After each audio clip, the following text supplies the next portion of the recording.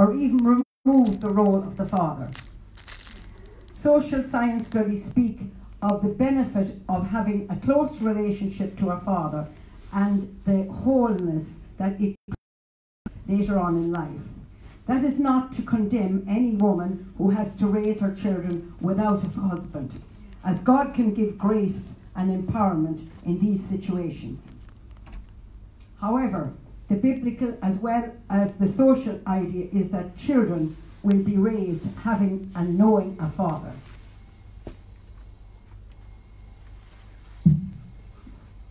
Just turn off your phones, please. Can we put up 1 Corinthians 4 verse 15, please?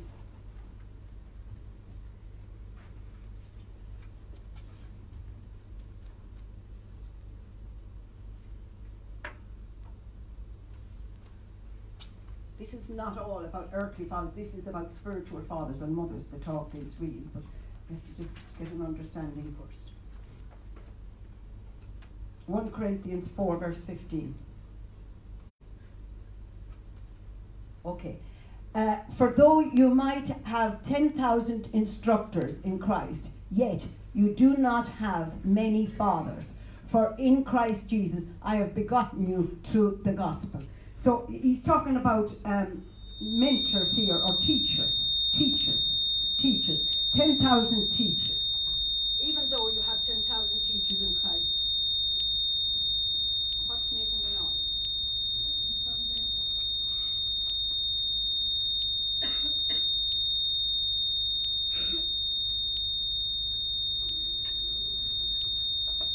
Is it that? Is it?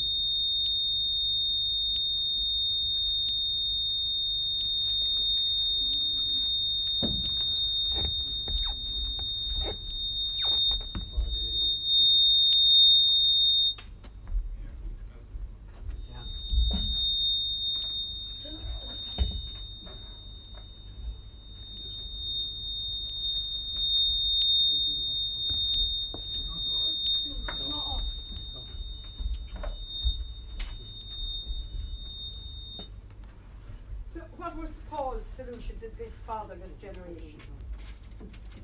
He said, in Christ Jesus I became your father.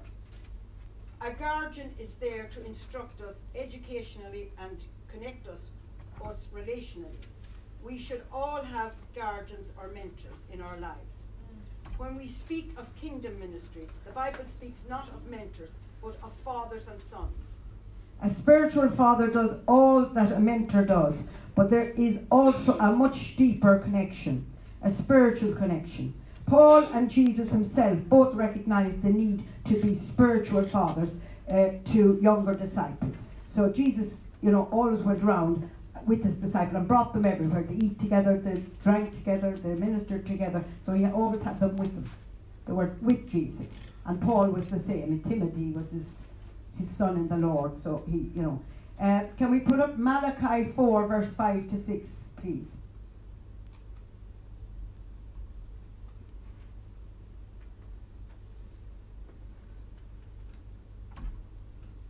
It's about the prophet Elijah.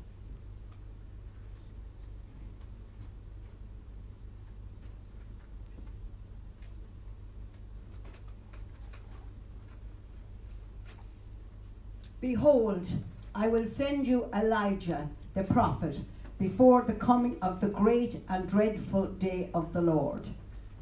And he will turn the hearts of the fathers to the children, and the hearts of the children to their fathers, lest I come and strike the earth with a curse. So, in this generation, we are hoping that this will happen.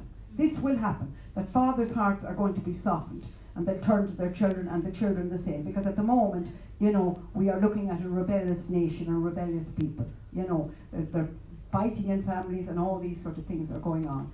So this is what's going to happen, just as in those days. This was what Elijah said. Yeah.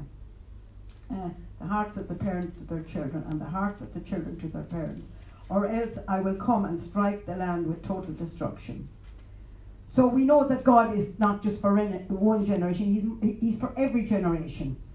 Multi-generational God. And in these last days, there is going to be that renewed understanding of the need for fathers in the church. The hearts of older men are going to be turned to younger believers who they will adopt as sons and daughters. And the hearts of younger believers will be turned to those God gives to them as spiritual fathers. I remember I used to be always saying to PJ, you know, that he should take young men with him when he used to be going down to Kilkenny and all that.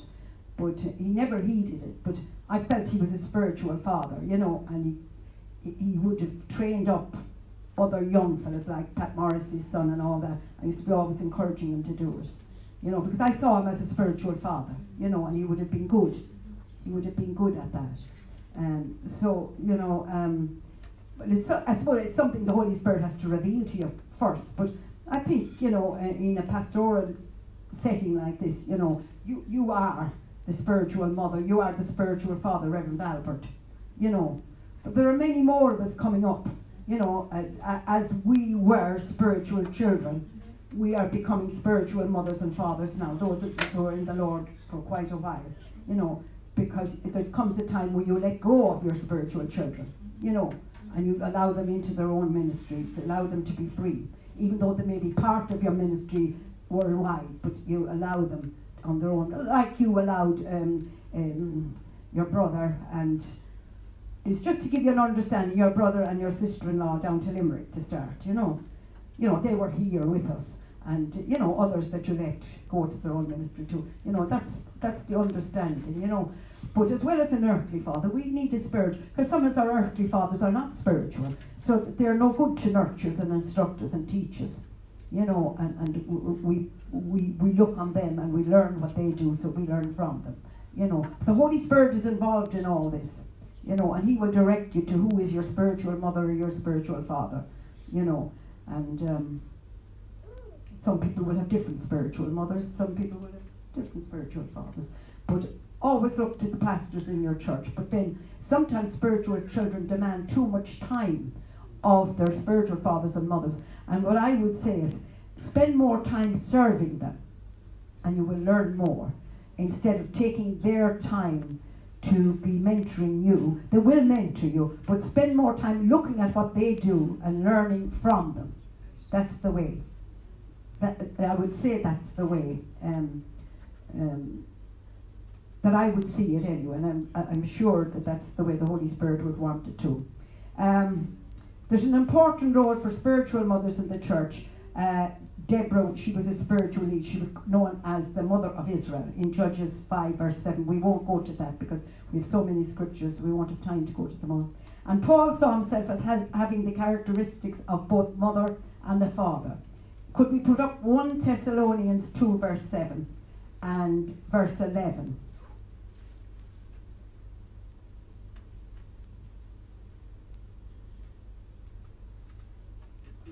One Thessalonians 2, 7 and 11.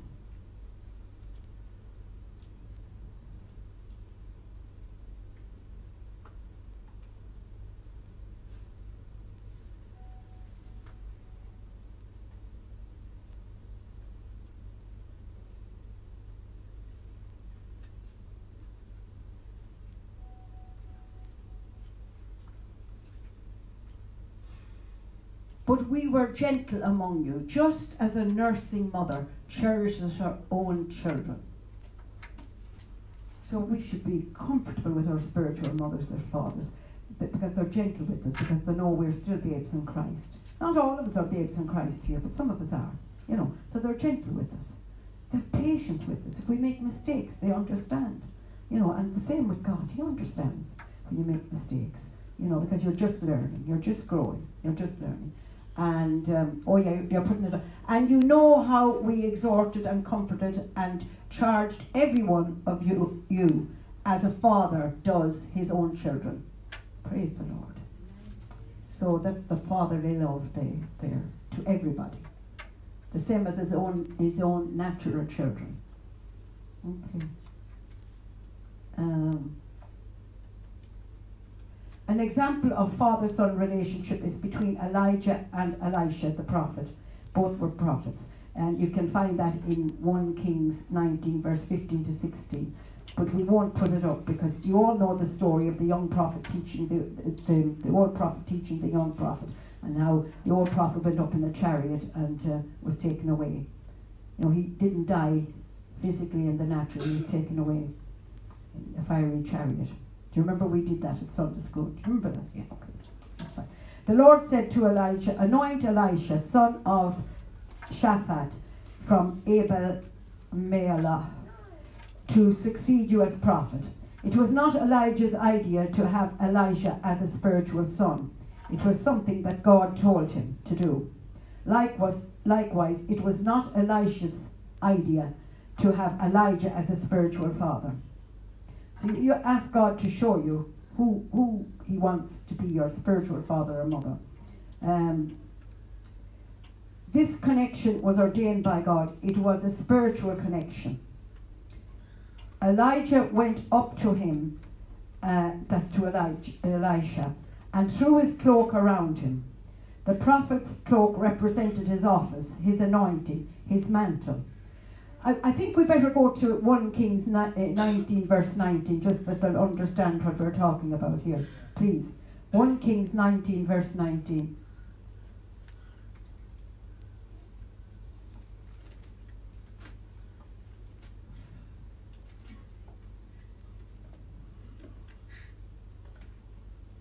Do you remember when he chose him? He was ploughing with a yoke of oxen when the prophet came, and he left everything. He said, I just kissed my mother and father goodbye, and he left everything. He went off with the prophet. So he departed from there and found Elisha, the son of Shaphat, who was ploughing with 12 yoke of oxen before him, and he was with the 12th. Then Elijah passed by him and threw his mantle on him. Just do the next verse. I don't think it's significant, but that's it. Okay, that's fine. That's fine. Okay. So that's where you put them on. So the mantle was represented his office, his anointing.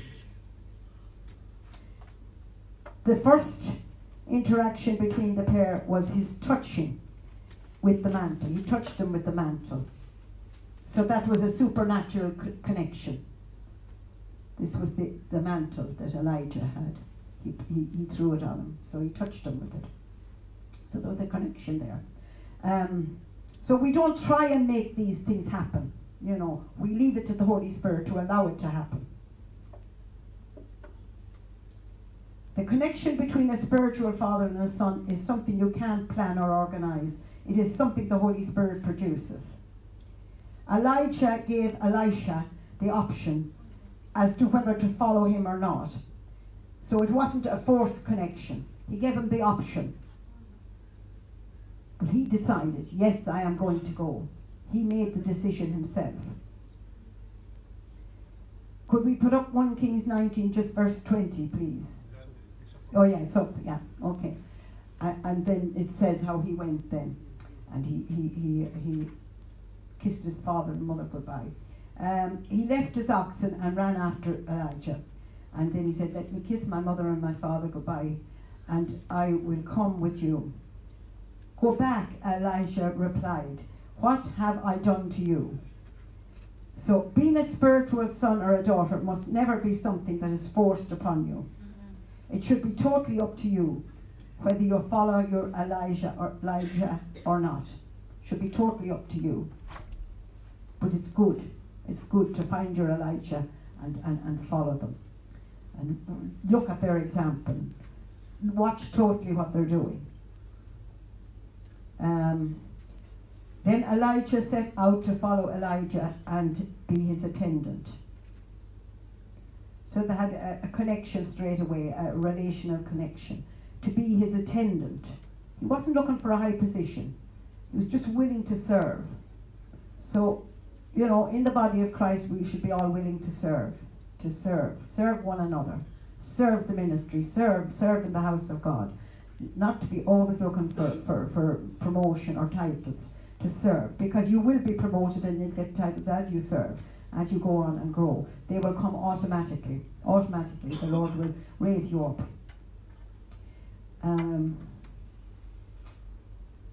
When Jesus called the 12 disciples, their primary calling was to be with him. And we find that in Mark 3:14. Can we put up Mark 3, verse 14, please?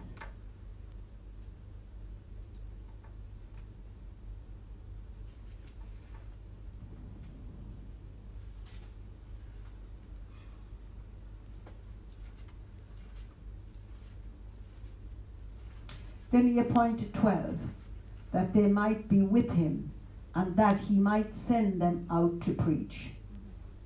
They were with him first before he sent them out.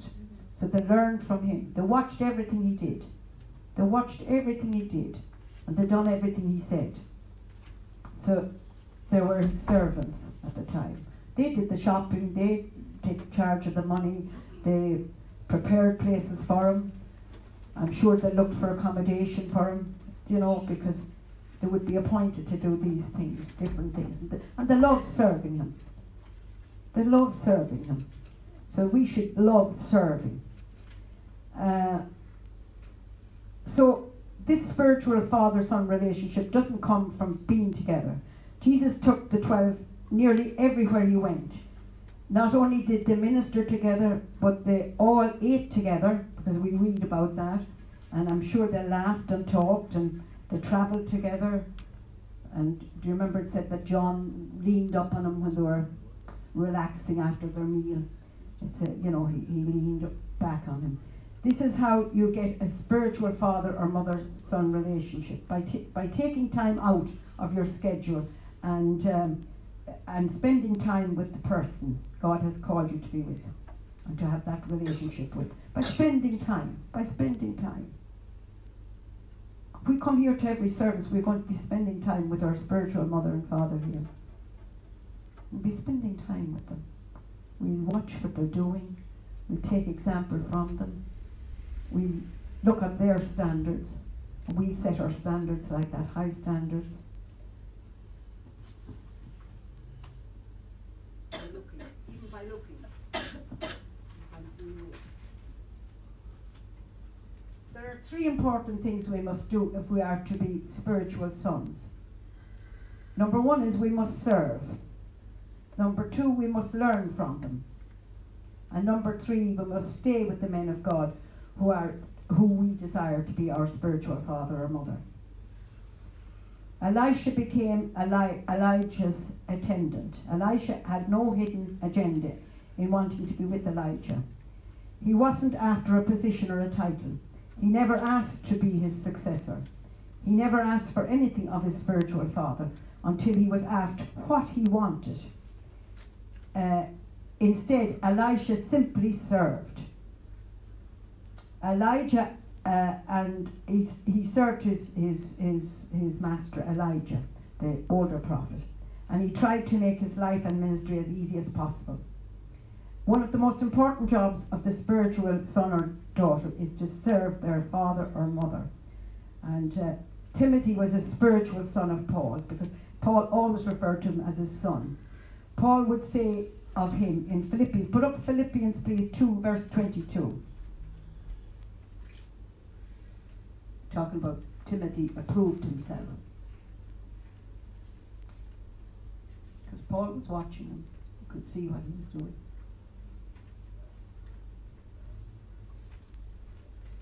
But you know his proven character, that as a son with his father, he served with me in the gospel.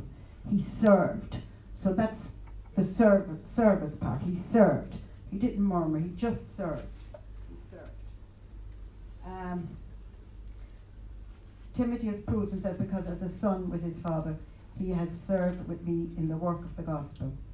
Elisha obviously did such a good job of serving Elijah that he was known as the man who used to pour water on the hands of Elijah.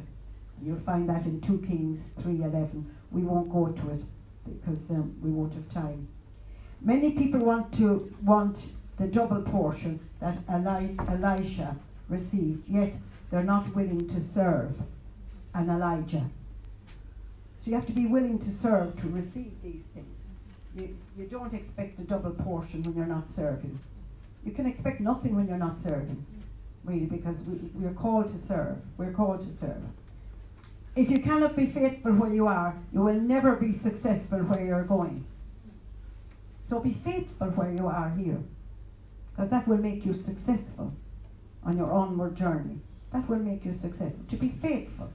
Faithful in coming to your meetings, faithful in serving here. No matter what job you get to do it. No grumbling, no murmuring. Just do it. Do it, but just say, well, I'm a pastor. I can't be seen picking up stuff off the floor or cleaning up in the kitchen. Yes, be seen doing it. It's not for glory, but do it. And don't murmur. Do any job you have to do. Any job you have to do. You know, if you have to be here to open up, be here to open up. If you have to wait back to close, if you have to check the heat, whatever it may be. The children to clean up after the Sunday school, all that sort of thing. That's serving. That's all. Because when everyone serves, the hands, it makes light work. I used to tell the joke when the Chinese people used to look up at the light and they say, many hands make light work when the bulb would go. Many hands make light work. When the bulb would fuse, they put their hands up. It's just to say, that's just a joke. That's not. But, you know, it will make life work at the church if everyone does their bit. You know, everyone does their little bit and not to be grumbling. You know, sometimes I can see things that, you know, the children are able to do, but it's not done, you know. Always be looking around to see, what can I do? Not, do I have to do that? What can I do? What can I do? You know, everyone can do something. They can tidy up the chairs, or if the covers there of the chairs are often skeways after the meetings, tidy them up. Margaret won't have to do it the next day if they're put right and straightened up and all that sort of thing. You know? Little tiny things. The Lord sees everything we do, you know, and you don't go out then and say, look, I've done all the chairs, aren't I great? No, you don't mention it. You just do it. And you keep quiet. Yeah, okay. Verse 14, do things without murmurings or disputings. Philippians 2. Yeah. Yeah. Do everything. There it is in Scripture. Do everything without murmuring. Okay. We are to learn from our spiritual fathers and mothers. In 2 Kings 2, we read of Elijah's last miracle, the parting of the Jordan River. That was before he was taken up in his chariot. And we also read of Elisha's first miracle. And what was that? The very same miracle. He parted the Jordan River. So he was learning from him, because he saw him do it and he knew how to do it. He knew the power to work it. So it's the exact same way as Elijah had done it, he done it. No doubt as a spiritual son, he had been constantly observing the life and the ministry of Elijah and learning from it. So that we must be constantly observing our spiritual mothers and fathers. To be observing them and learning from them. Observing what they're doing and learning from it. We know our pastors are good, so we can learn from them. We know. We call them mommy and daddy. So spiritual fathers, spiritual mothers. Okay, so we learn from them. And that's how the young prophet learned. He was watching Elijah. In 1 Corinthians 4:16, Paul, confident in his role as a spiritual father, could write to the church in Corinth and say, I urge you to imitate me. People would say, oh, that was arrogant of him. Isn't he full of himself? No, because he knew who he was in Christ Jesus. He knew who he was. He was sure of who he was. It wasn't to look on me with pride, that I'm proud. He said to imitate him, because he was doing everything right. So we're to imitate our spiritual mothers and fathers. We're to imitate what they do. Number 3, stay with them. As spiritual children, we must never be in a hurry to leave our spiritual mother or father. We must determine not to leave because of boredom or frustration or thinking we don't need them, because that's ego. But to stay till God himself brings the separation. So when it's time for separation, like when it's time for a child to separate and go out and earn his living, there will be a time when you will be going out into your own ministry, hopefully. You won't always You may be called to remain and serve here, but you know, the people are called to other ministry sons to go out or to be a branch from here or whatever it is.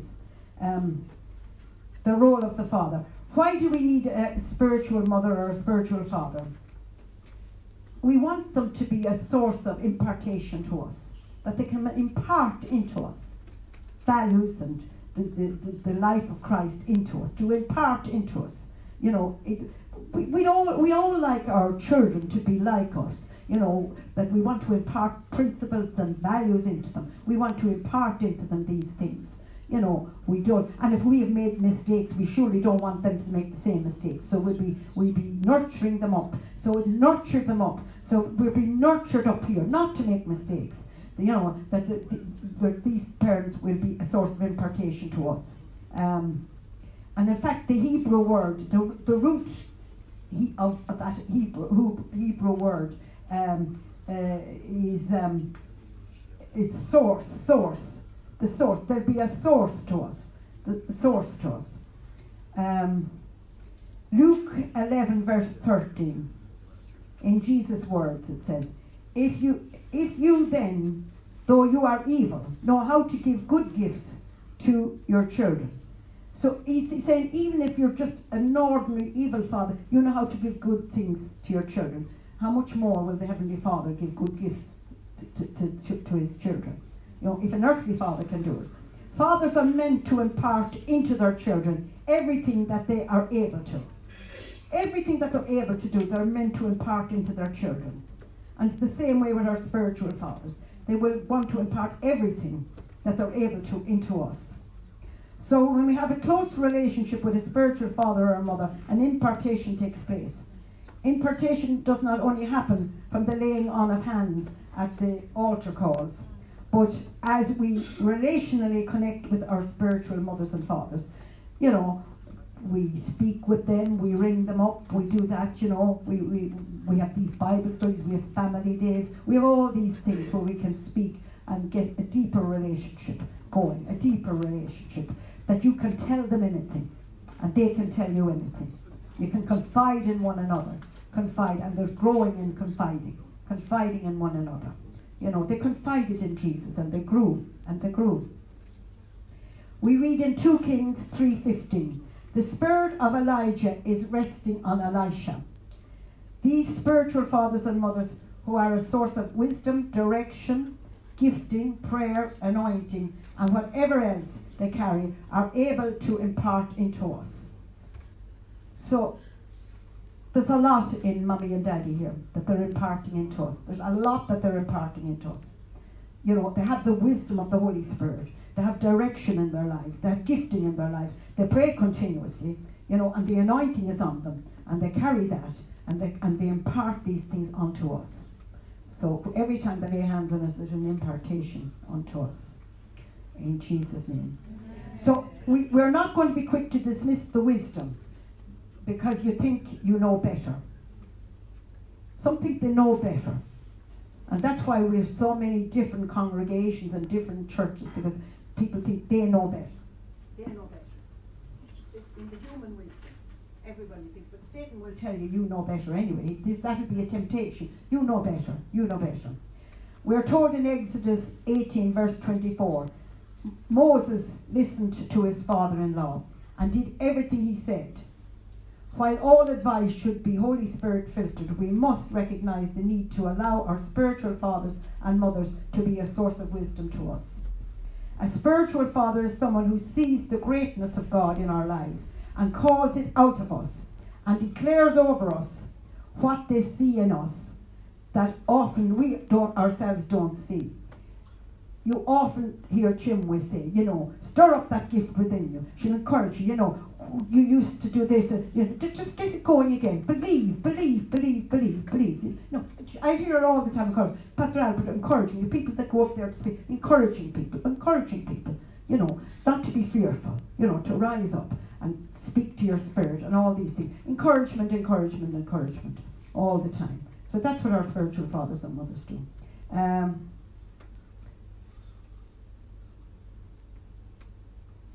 We don't see it often in ourselves. They often have a prophetic voice that they speak over us with too. In Genesis, all chapter 49, it talks about Jacob prophesies over each of his children. The prophetic words a father spoke over his children were so powerful that once uttered, they could not be revoked. And do you remember the time the two sons came to Jacob, and the boy put on the hair, the skins of the goat on his arms so he would be hairy, and he disguised himself to the father.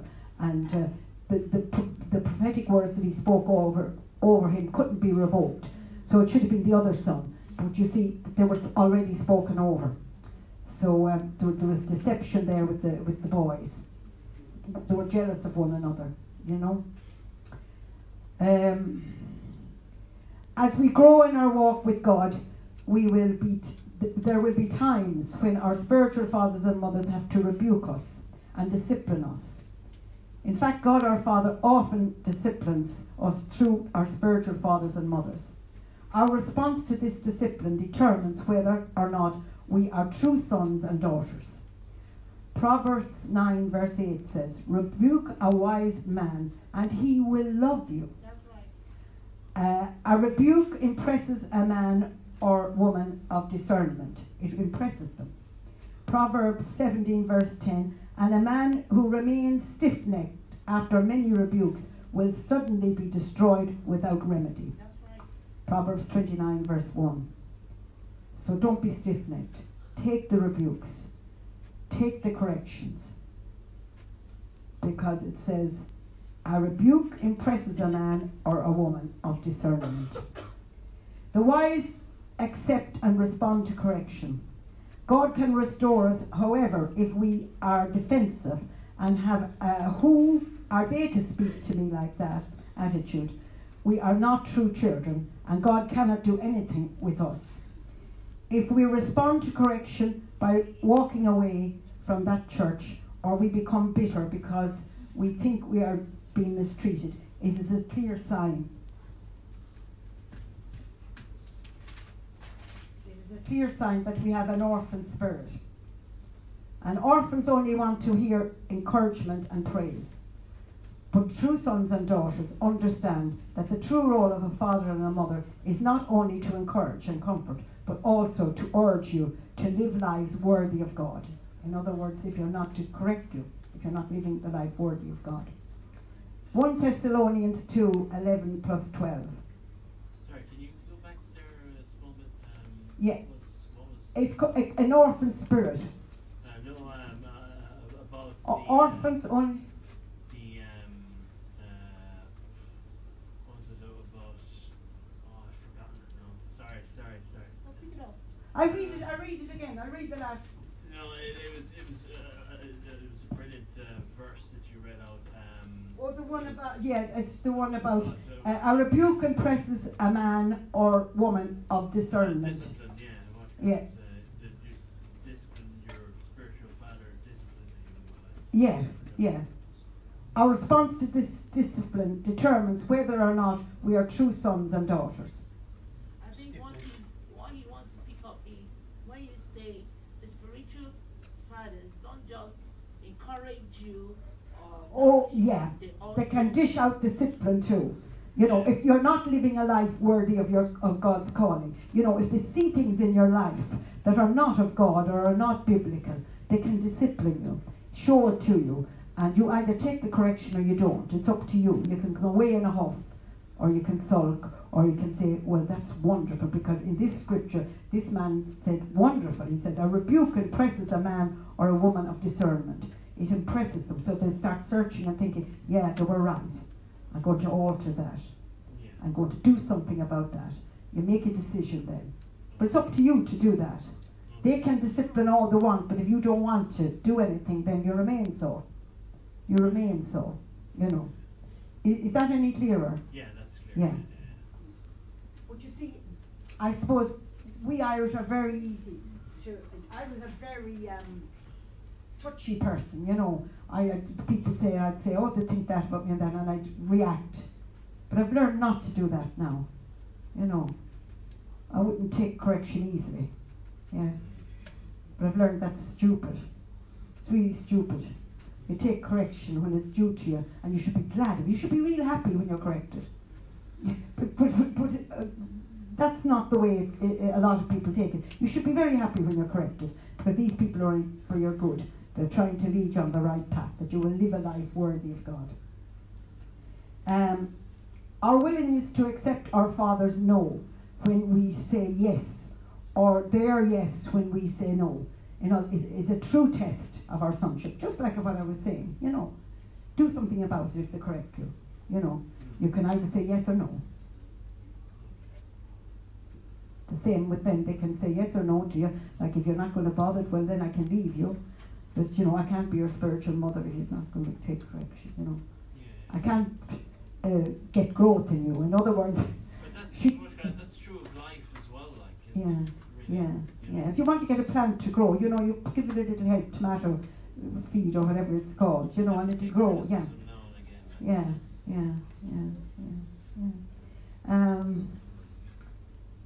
No matter how successful we become in ministry, we must always make sure that there are people in our lives who are not afraid to say no to us.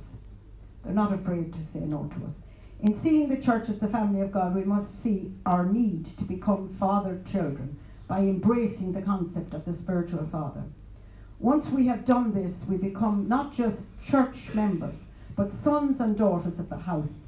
This brings two aspects into play in our lives. First of all, we have responsibilities and we have blessings. Don't treat the church as a place you visit on a Sunday morning. Recognize that you are a son and a daughter in the house. Take ownership of things that need doing in the church. Don't say it's the pastor's job. True sons and daughters of the house recognize their responsibilities to meet the needs of the house. They take ownership of a situation where a need arises. Number two, blessings. When we come under a spiritual father or mother, we are positioning ourselves to receive incredible blessings. After years of faithful serving Elijah, Elisha found himself in the right place to receive the prophetic mantle, because he spent years with him. Because he was an old man, Elijah, when he died. And he had an incredible ministry of his own afterwards. In 2 Kings 2 verse 13, can we put that up, please? 2 Kings 2:13, please.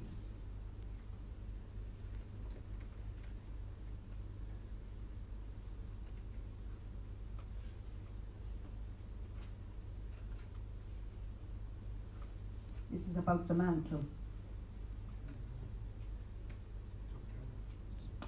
He also took up the mantle of Elijah that had fallen from him, and went back and stood by the bank of the river Jordan. So he took up the mantle. He took it unto himself. He took up the mantle. They all observed the mantle, but he was the only one that took it up. He was close enough to receive it, to take it up. The blessing that God gave Abraham was passed down to his sons, Isaac and Jacob. The Bible tells us in Galatians 4:5 that as God's children, there is an inheritance available to us. Can we put up Galatians 4 verse 5, please?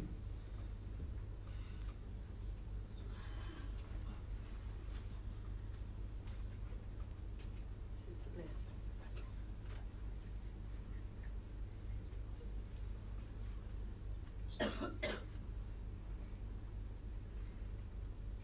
To redeem those who are under the law, that we might receive the adoption as sons. So, God's children, we have that inheritance. We are adopted sons of God. We are adopted because of the new birth. When you gave your life to Jesus, you became an adopted son of God. You became an adopted son of God. And you have every right to everything that Jesus has, because you're an heir with him and you're a joint heir with Jesus. So we have everything. We're adopted sons. Find a man of God who can be your spiritual father and serve him until he releases you with your own ministry. So you have a mantle on you. You have a mantle of blessings upon you, and they're passed to you as well. All these mantles that they have, they're passed on to you. They carry the mantle. You often hear people saying, I have the mantle of, who's big in Captain Coolman and all these things. They say, I have the mantle of this, I have the mantle of Kenneth Hagin, I have the mantle of this, you know, they're in the healing ministry or something like that. They carry the mantle. So this can happen. In Matthew 6, verse 32, and Matthew 7:17, when we put up those two scriptures.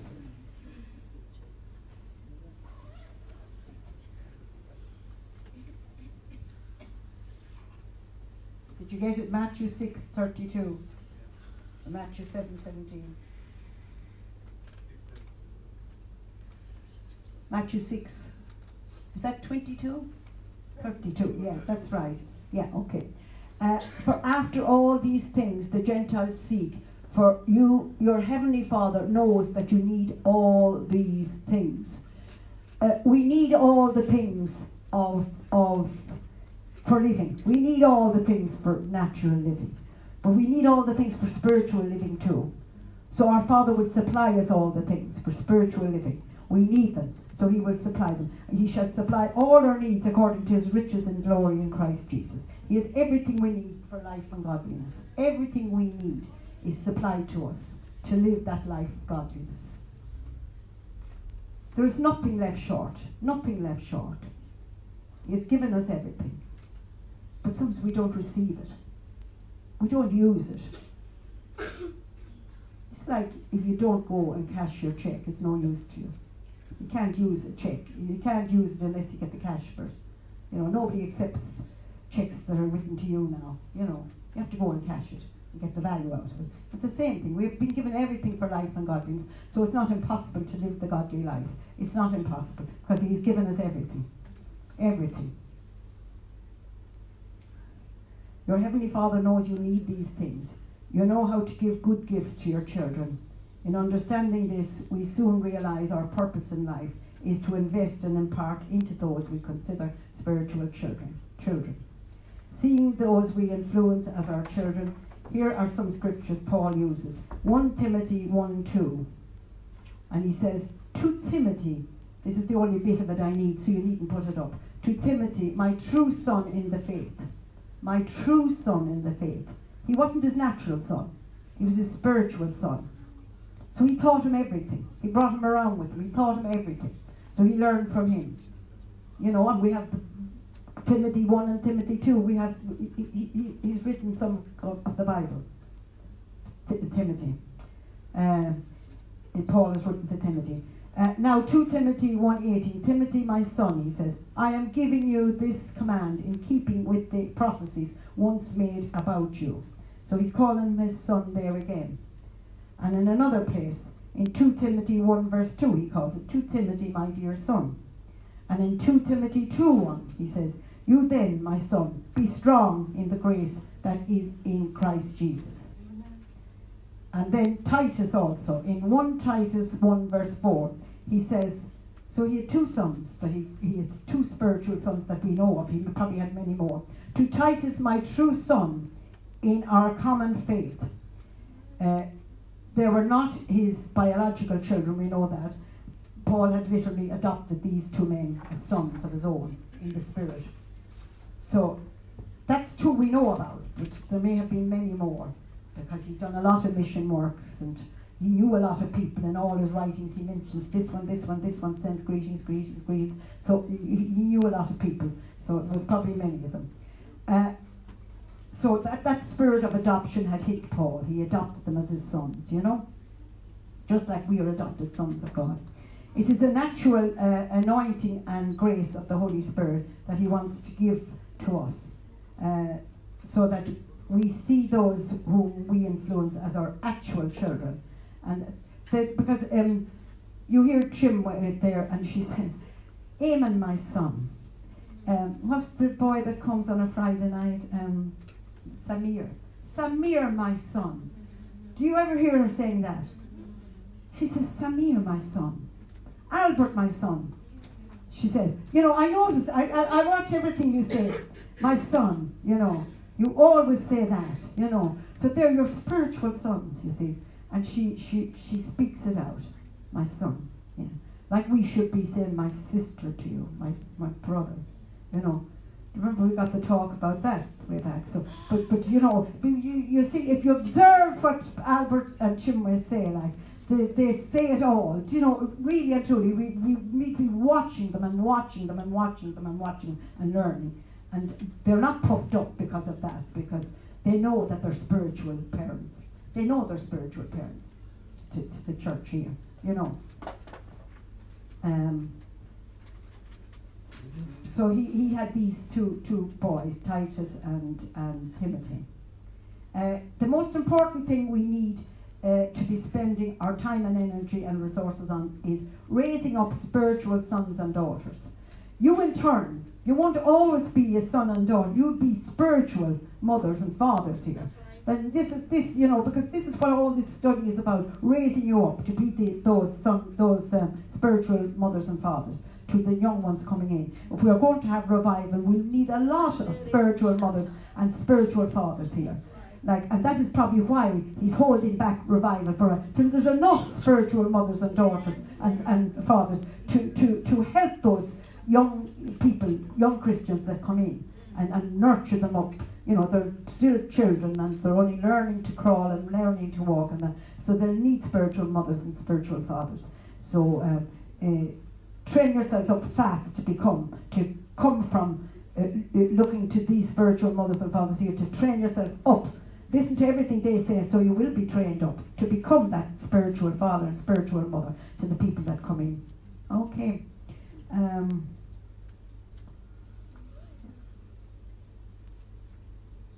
So make sure that the people then are comforted and encouraged and even challenged. And then there come a time when they'll be released out into further ministry.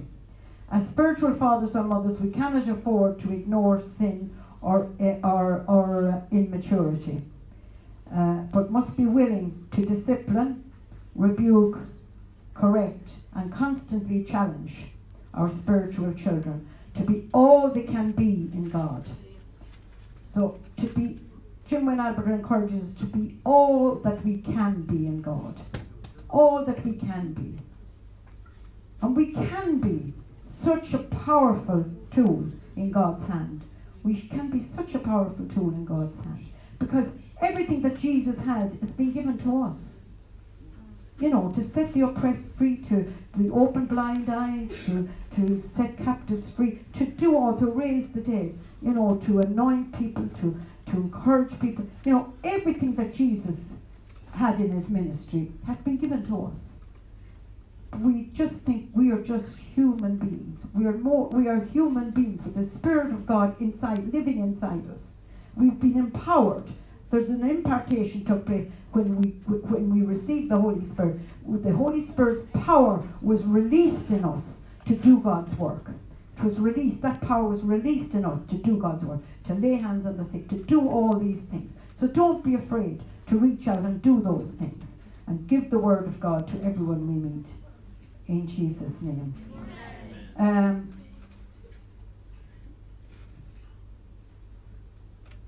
The whole point of having spiritual children is that ultimately they will be released into their own ministry and destinies. Sometimes we can partner with them in that other times we have to release them and watch them from a distance. Jesus just spent 3 years with his spiritual children before releasing them into the ministry. There's a lot of us here over 3 years. Well over 3 years. I myself am well over 3 years here. Well over 3 years. So how much have we got in all those years we are here? 10 times 3. Yeah, you know, when you think about it,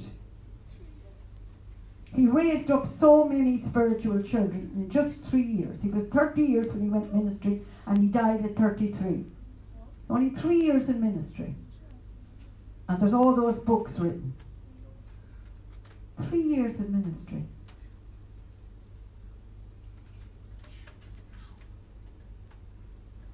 Praise God. Have we questions?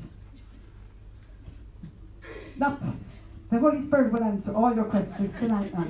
The Holy Spirit will answer all your questions tonight. Yes, every question. It's just an awakening, really. There shouldn't be that many questions because it's just an awakening of who we are as a church. This is all these talks that we do on Friday. It's all about awakening us as a church. What is the church? Seeing the church as it is.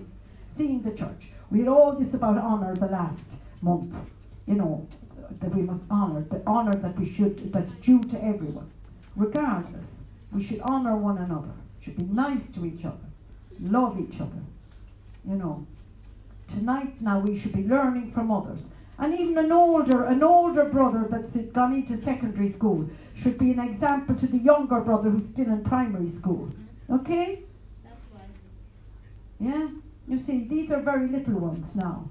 And they're watching everything you are doing. Everything you're doing. So always be aware that you're being watched. You're being watched. Yeah? That little small baby, where is she tonight? She's watching everything that's going on here. So if you're not quiet in church, she's not going to be quiet in church. She's going to start running around and thinking this is a playground. Because you're not sitting down and looking up there and listening to what's being said. She thinks she can do the same thing because she's going to take example from what you are doing. Okay?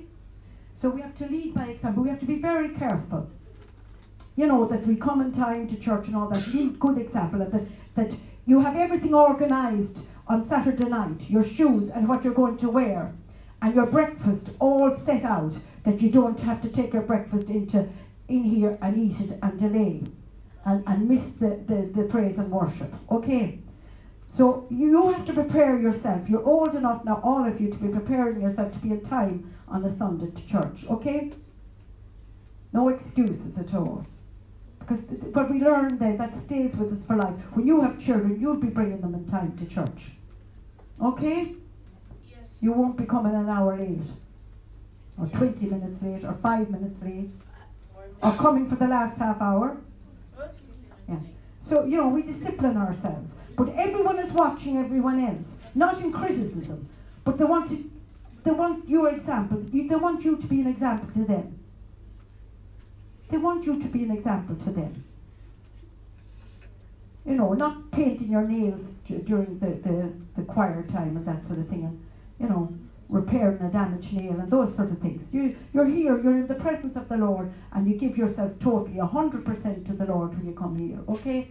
Not half-heartedly and watching the clock all the time. So will it ever be over? I think I'll go out to the toilet for another 5 minutes. It'll be 5 minutes more gone. You know, and I think if you empty your bladder, there might be one occasion where maybe 2 children should have to go to the toilet. There might be one occasion, but certainly if you empty your bladder before service, you won't need to go out again. Maybe once or twice if it's a very cold day or something. But there's a constant parade in here, in and out and in and out and in and out to the toilet. You know, absolutely a constant parade. I think since I came to the church, I went 3 times to the toilet in all those years while I was at church service. I think about 3 times. And I'm older than any of you. I'm the grandmother here. Yeah.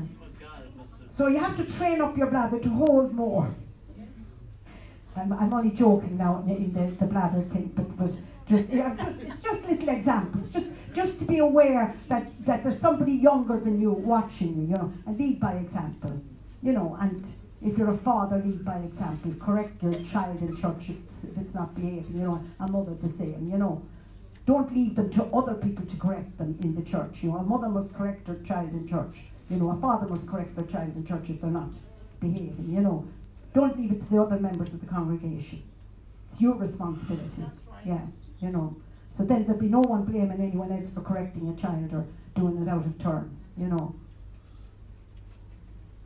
But as a mother in the church, you have authority to call for correction, silence, or whatever it may be, distraction that's down there. It shouldn't be. So you as the mother or the father in the church can call for discipline down in the church. Okay? Yeah, add. Not question. Phones, I suppose. No, not about the phones. As you were saying about spiritual parents and all that, Yeah. and even natural parents. Yeah. Yeah. You know, like one thing that I learned, like from my parents, Yeah. when my parents had to go to church, like we became Christians when I was 12 years old, Yeah. and when my mom and dad didn't have to go to church and all that, like what we have learned, I have learned, and Eamon has learned from my parents was to get involved in the church, get involved in the ministry, because I've noticed that with my mom and dad, that they, like any church they ever attended, they always got involved. You know what I mean? It's like what you were saying. Yeah, It's like when they came to Foundation Ministries, Yes. they got involved in the ushering. My mom got involved in the cleaning of the church. And the ministry out there when we opened it then. Yeah, the friendship center. Yeah, they got involved in it. So, like that's what I took from my parents. Yeah. It mightn't look like when we were younger that we were like our parents mightn't have looked that we were watching, Yeah. but we were watching. We were. You know, we were watching, and that's what like I would say to some parents that even though you might think your children are looking, they are looking. They mightn't say it, so they will follow your example. Yeah. You know what I mean? And especially if you're a parent in church, Yeah. and if you're not getting involved in church, and then you're expecting your children to get involved in church, Yeah. it'd be very hard for them because they're not seeing you doing it. Exactly. You know, so like I always say that's what I learned. That's why like even like I wasn't going to say this, but I'm going to say it. Even like where one of my brothers, he says to me before that the problem with this Cochran family is they keep getting involved in ministry, Yeah. and that shouldn't be. You know what I mean? So he said, Ollie, one thing I said to you that he said he says don't get involved in it. Go to the church, go on Sunday, go on Friday, but leave then after church. Don't get involved. And like I let him say what he wanted to say. Didn't reply back to him or nothing. Yeah. But I knew that is not me. Yeah. You know what I mean, I was like in my head, I was like, that might be him. That might be what he wants to do, but that's not me because it's in me to. It's in my blood, Yeah. so to speak. It's in my blood Jesus to would be, serve. yeah, to be involved. Why You should know. we? Yeah. So that's why it's natural. Like when I do come to like any ministry I went to, like it's a natural thing for me to like what I said. Yeah. It's in the blood, Yeah. and if it's in your blood, you're going to do it, and it's going to come easy. And then like what you were saying about the rebukes, Yeah. you are going to get rebuked. Mm. You know, and getting up and walking out after you get rebuked. Because I used to do it in my like early walk with God. Is when I got rebuked, I get up, I storm out. You know what I mean? But the thing is now, it's kind of like yes, it is hard to get rebuked, but it's like what you said, you stay. Yeah. You don't let it move you. Yes, exactly. But even though you might get hurt from it, you just stay and you don't let it move you. Amen. Yeah, very good, very good. Yeah, and you know what you're trained up, Jemima, her daughter was in Dublin, and we were up at a conference or something, and my daughter came to it, and she had a couple of small children with her, but she was going home on the bus. Jemima just said, "Come, I'll take you home." That impressed me. She didn't have to be asked. She saw a need. She filled the need. And it was wonderful. Because she's trained up, she's been watching. That's exactly what her mum and dad would have done. Exactly what they would do. You know, and I was forever grateful. It was absolutely wonderful. You know, she got home in a third of the time. You can imagine waiting on a bus with children and things. But, you know, you see it. You see it in the families that are godly and training up their children well. The children will do it. It's automatic in them. They will do it. They know it's the right thing to do. They know it's the right thing to do. Anyone else want to say anything? Can I say something? Yeah, sure.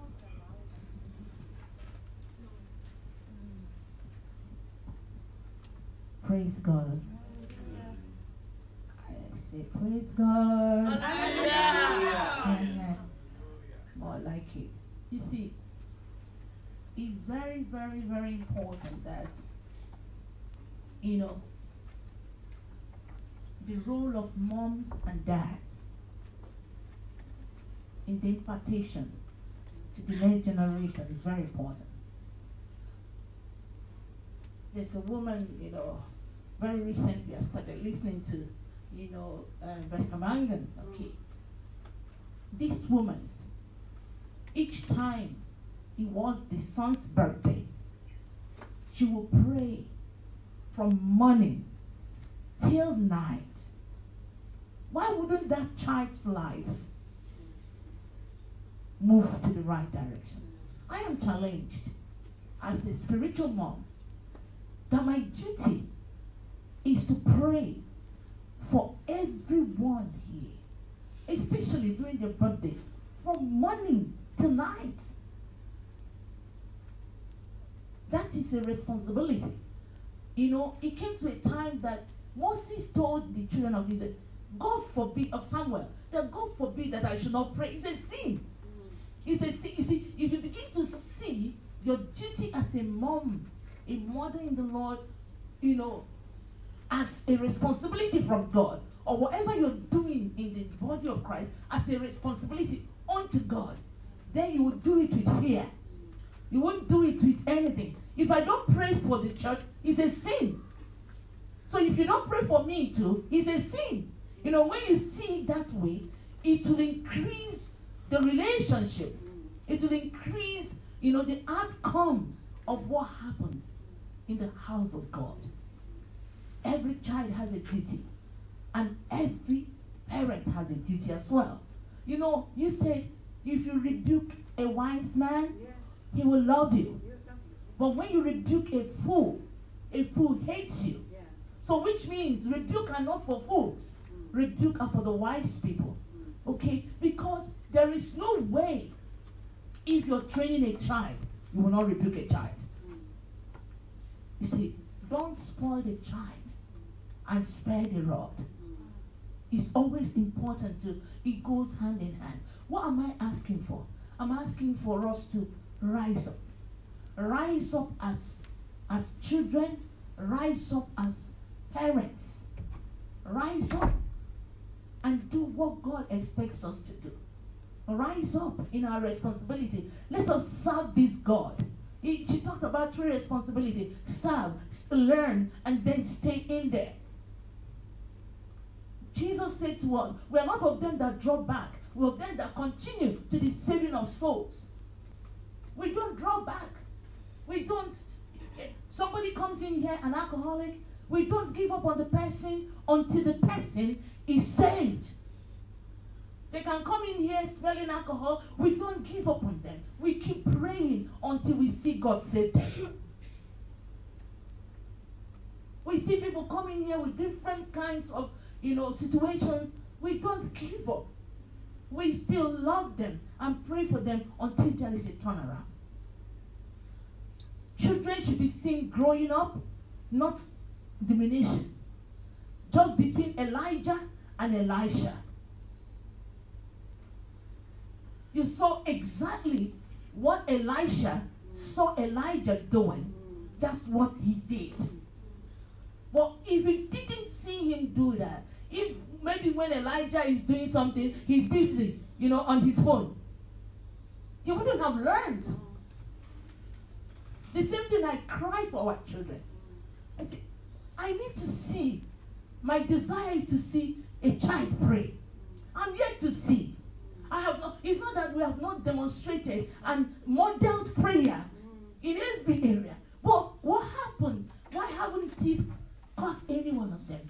Why haven't anyone picked up the baton to say, I am going to pray? You don't rely on your mom to pray all the time. You also pray yourself. So that when you come to the same obstacle your mom came to and won, you can also come to that obstacle and win. When Elisha was coming back, Elijah was not there. And he faced the same obstacle. If he didn't learn, he couldn't have crossed that Jordan. And whether we like it or not, we all face Jordan. Jordan can come in many ways. But if you don't learn, you learn how did they overcome. How did they overcome? The way they overcome, I will overcome that way. Let the children rise and pray. You don't need anybody to tell you to pray. My house shall be a house of prayer, not a den of thieves or robbers. Just the way you don't need anybody to tell you, play your PlayStation, go on Instagram and MoneyGram and all the grams. You don't need anybody telling you to do that. The same thing. You don't need anybody to say, study your word. Study the word of God. Fill your heart with the word of God. The days are dangerous. Because the days are dangerous. It's only with the word of God and prayer that you are able to overcome. This day. That's why I'm crying. I'm speaking everywhere. Read, study the word. Get it into your spirit, man. Pray. And when you do that, you become overcomer. Because this is the victory that overcomes the world. Our faith. And how can you have faith? Only through the word of God. Faith coming by hearing and hearing the word of God. You will not always have your apostles or your pastors or your fathers or your mothers going. You will be where you will be able to stand. Stand. So mothers increase, children increase. And it makes the church easy. It makes the work of God easy. When we come in here, everybody is praying. I mean, one shall chase 1,000, two shall put 10. I'm telling you. Things happen when you're in one Yes. accord. Everyone praying with the same mind and elevated to God. Their minds and their hearts elevated to God.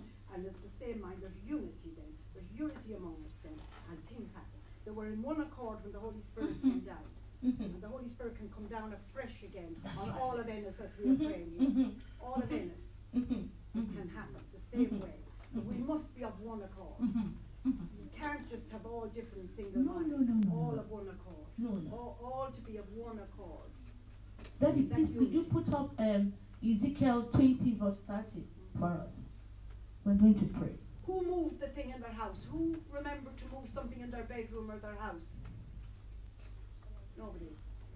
Albert did. Albert did. Good.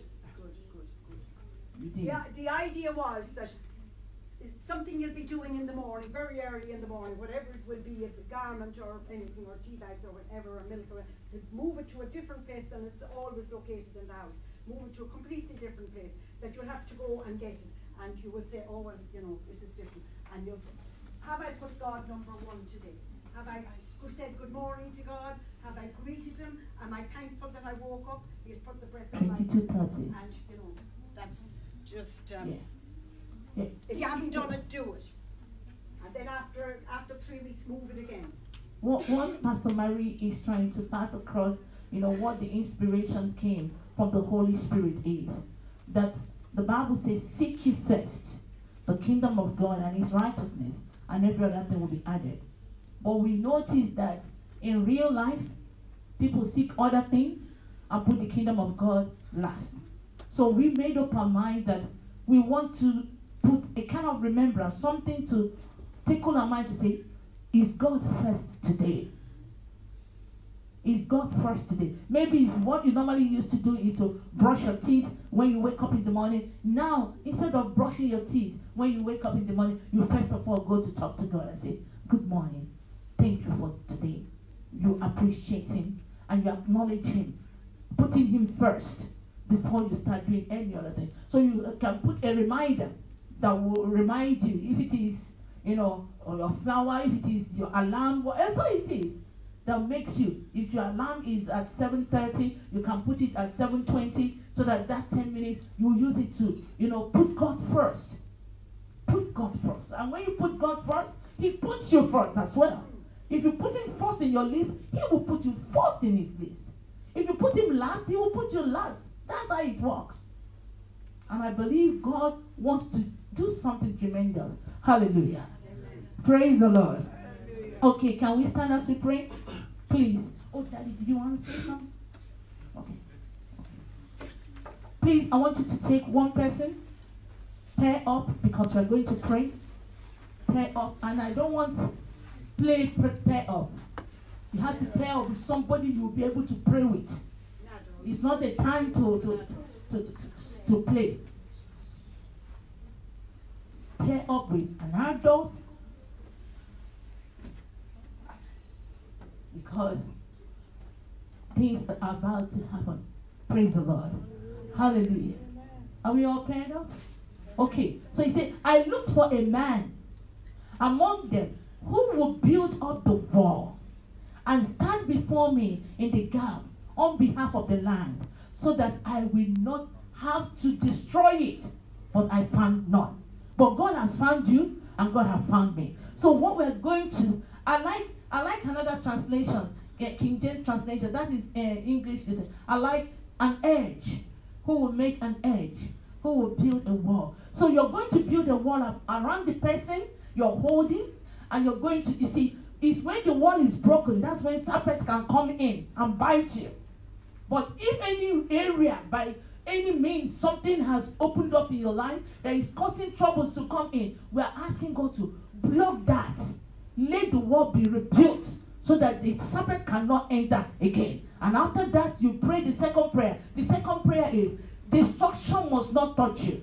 That I should not destroy it. When you stand in the gap, you're standing in the gap, you say, God, for this man, for this woman, let destruction not come near. Let that person not experience destruction. Let us pray. Oh, Rashate Yabalala. Father, we come to you. Oh God, in knowledge, oh God, we come believing your word, oh God. Lord, you say you're looking for a man to stand in the gap. We are. You have found us, oh God. We are in your presence today. We are in your presence today. Lord Almighty, we stand on behalf, oh God Almighty, of our generation. We stand on behalf of our families, our brothers and sisters, our sons and our daughters. We stand, oh God, on behalf of our husbands and wives. We stand before, on behalf, oh God, of the body of Christ, and Lord, we pray, oh Lord, every wall that been broken, Lord, build the wall again for us. You say you will build your church, and the gates of hell will not prevail, oh God. Every wall, oh God Almighty, that have been broken, let it be built, oh God. Build us again, oh God. Build us again, oh God. Build us again. Let there be no opening, oh God, where the Satan can touch us. In the name of Jesus Christ, let there be a ceiling with the blood of Jesus. Mambolo Koriasa, Engalo Kotela, Indirimarayati, Libra Seliati, Ingride Kupasente, Liatantia Kuprize, Listoma Nikrida Kate, La Sombra di Catala, Braziliana. Anywhere our brothers are broken, mend them, God. Anywhere our daughters, our sons are broken, their walls are broken, let it be mended. Let there be a wall of fire around the God. Wall of fire around every man, every woman of foundation reach worldwide in the name of Jesus. Of us worldwide, the body of Christ in the name of Jesus Christ. Let the wall be built, God. Build us, God. Build us, God. Lord, build the wall. You say you will build your church, and the gate of hell will not prevail. Let the gate of hell, whatever it represents, let it not prevail against the church, against us. In the name of Jesus Christ, Lord, we stand in authority that is in the name of Jesus. We say we will see no destruction, no destruction, no destruction. In the name of Jesus, do not destroy us. Let the angel of destruction be diverted away, away from our sons, away from our daughters, away from our lives, away from our husbands, away from every man, every woman of foundation reach the world, away, oh God Almighty, Lakutaya, for our nations, away, angel of destruction, be redirected in the name of Jesus, away from us. Lamburakate, Ristishamataya, hallelujah. In Jesus' name we pray. Amen. In Jesus' name we pray. Amen. Heavenly Father, we thank you. The owner of the whole universe, we thank you. We know that when we call upon you, you answer us. We know that you are able to do exceedingly abundantly above what we ask or think of, according to your power and life in us. Lord, I pray, spare every man, spare us from every danger, spare us from every evil, spare your people, oh God, spare your people in the name of Jesus. Make a mark upon us that every evil passes over us in the name of Jesus Christ. Lord God, we stand in authority and we speak, oh God, every spirit of deception, we strip you out in the name of Jesus. Every spirit, oh God Almighty, of infirmity, we strip you out in the name of Jesus. We cast you into the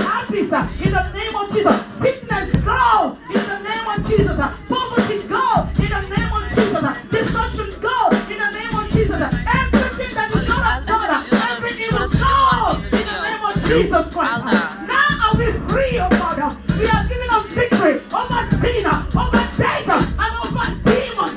We cast out every demonic power wherever they are, every of their gathering, wherever they have gathered. Let them begin to call for our sake now. In the name of Jesus, they will gather for none of you, Lord. Anyone has gathered against us, let them fall for our sake. Fall in the east, in the west, in the north, in the south. In the name of Jesus, thank you, God. For freedom is ours forever. In Jesus' name we pray. Amen. Somebody shout hallelujah.